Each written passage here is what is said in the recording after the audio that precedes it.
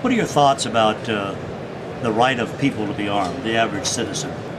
You know what, I think if everybody was armed, there would be less crime. I really do. I mean, if I'm a robber and I think that you might have a gun, I'm going to think twice about coming up and approaching you in a dark alley or on the street or wherever the hell you might be, or taking your car from you at an intersection.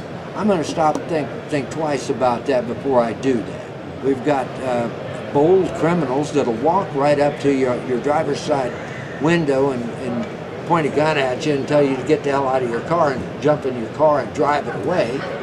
I don't think these people would be that bold if they felt that maybe this guy might be armed.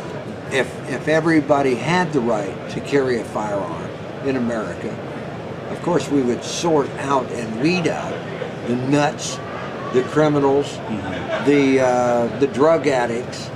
We would never let them buy weapons. Supposedly, that's what our system does today.